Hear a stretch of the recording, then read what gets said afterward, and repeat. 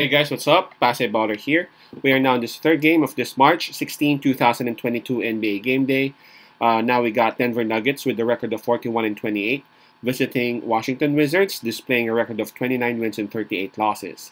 The game will be at 7 o'clock p.m. Eastern Time, so that's going to be 7 o'clock a.m. here in Manila. I'm just inviting everyone who have not subscribed yet to our YouTube account or YouTube channel, Pase Baller. Please click on the subscribe button below. At the same time, hit on the bell logo.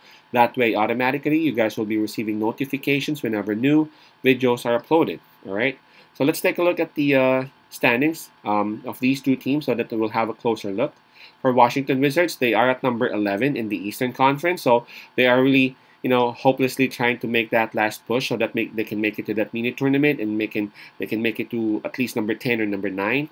They are at number 11 for their last 10 games. They have only won 3 times, and approaching this game, man, they have lost 4 straight. For Denver Nuggets, they're actually sitting at number 6 in the Western Conference. For their last 10 games, they have won 7, and approaching this game, the Denver Nuggets is coming off a win. Sorry, and that huge win is coming off. It's coming from Philadelphia 76ers. So that is a huge win. So in this game, Washington Wizards, they are the ones who got some home court advantage on this. In terms of momentum, I guess that's kind of obvious. Denver Nuggets got it. They have won 7 out of their last 10. And talk about momentum, they just defeated Philadelphia 76ers. In terms of fatigue, both teams have had their rest day yesterday. So let's take a look at the injury list for both teams.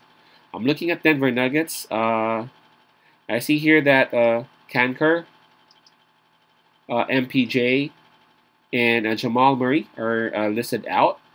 And then we got Zeke and Aaron Gordon listed as questionable.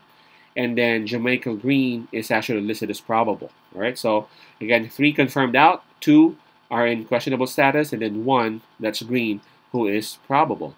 That's for Denver Nuggets. That's still quite a long list for me.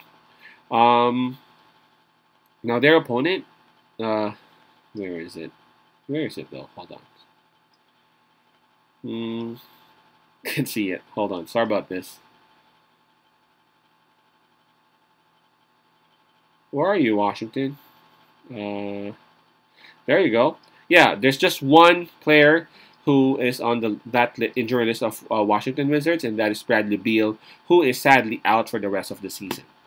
Now, obviously, Denver Nuggets is the better team, right? They are much more superior.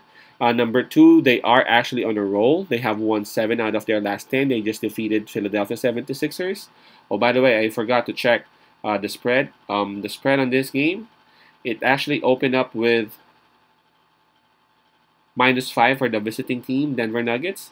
And as we speak, it is now at -5.5. All right, so going back to what I was saying, Denver Nuggets is obviously the much better team in here. Washington Wizards, I know they are at home, but aside from being at home, I really don't see any other advantage that Washington has. May it be on offense or may it be on defense. I think Denver Nuggets would have the advantages. Most especially, they got they got the Joker with them. I know Denver Nuggets, they are having some of their players out still. But Denver Nuggets have been used to this kind of situation, and look at them now.